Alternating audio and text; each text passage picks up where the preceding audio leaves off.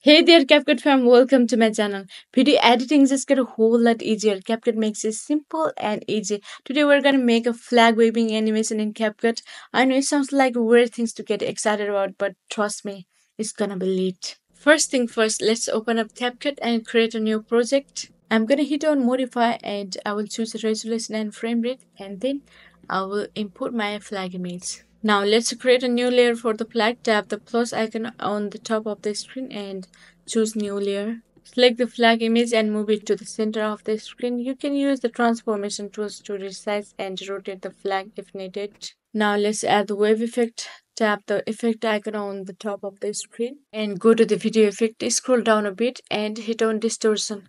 You can see here a variety of distortion effects. I will choose distorted and apply the wave effect to the flag layer. Just drag and drop like this.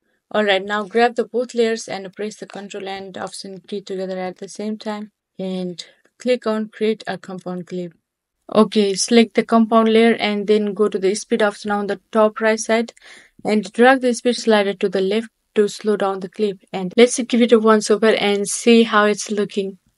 Wow, the flag is moving so smoothly and it's like it's dancing in the wind. And that's it, our flag waving animation is now complete. Tap the export icon to save the video.